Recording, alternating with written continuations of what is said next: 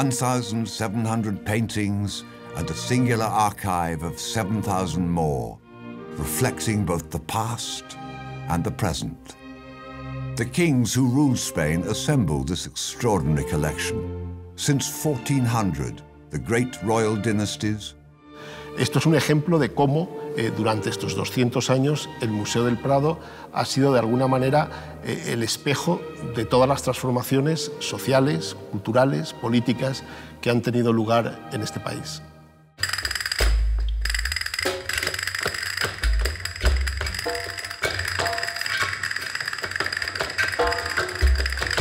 It resonates across the ages, it's timeless.